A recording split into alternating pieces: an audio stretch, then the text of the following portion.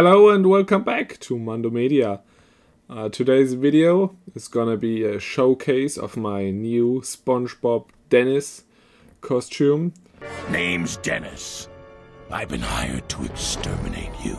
It's not a step-by-step build, but I'll try to explain most of the details of making this thing come to life. The thing is, I am a lazy person and I didn't record everything I did on this costume. I recorded most of the building for the mask, which is pretty good. The making of the last parts for this costume were all live streamed on Twitch TV/Mandomedia TV. So I will show just some parts from the stream right here and pictures and work in progress pictures I have taken and other video snippets. So I hope I can illustrate the making of this build.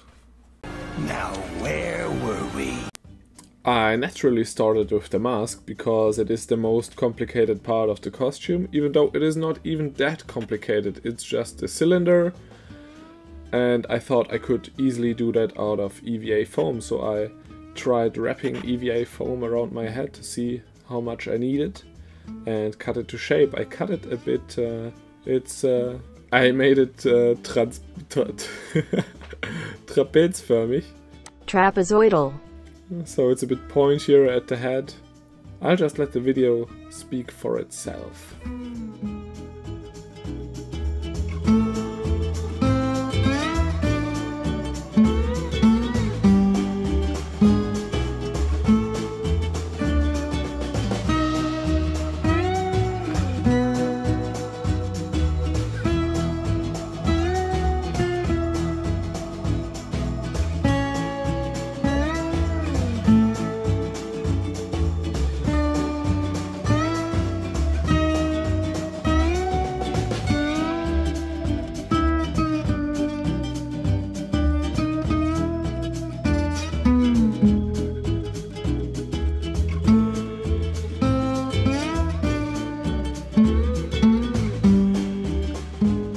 After I was almost done with Dennis' head, I decided that the head was a bit too big and I had to cut off like 4 centimeters.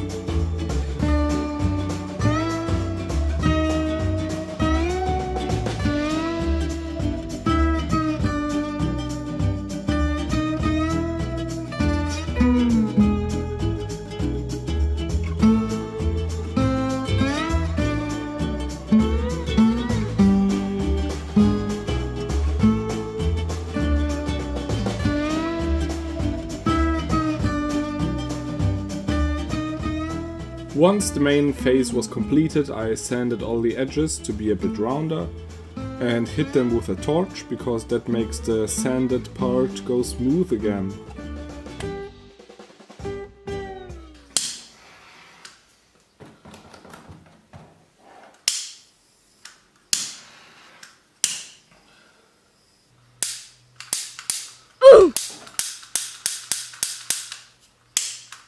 After that I hit it with some bookbinding glue, which is a good and flexible base for paint.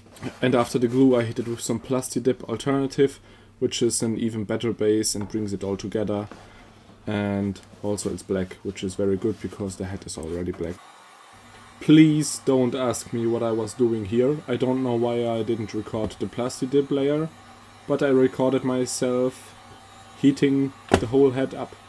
I guess I just wanted to speed up the drying process so I could paint it. Which I also didn't record. This isn't my most comfortable mask. It only has 2 slits for my eyes, which are covered by the sunglasses, and 1 hole in the mouth for breathing.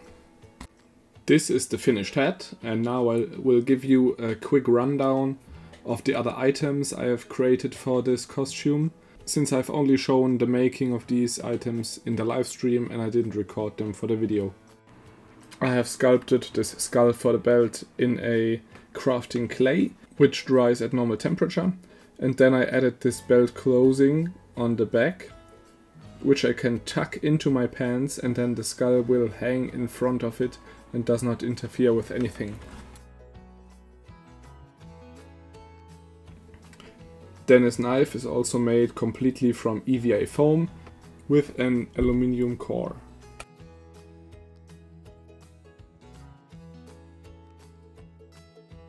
For the back patch I used fabric. I didn't even sew the edges because I like the rough look of it, and thin foam pieces for the letters.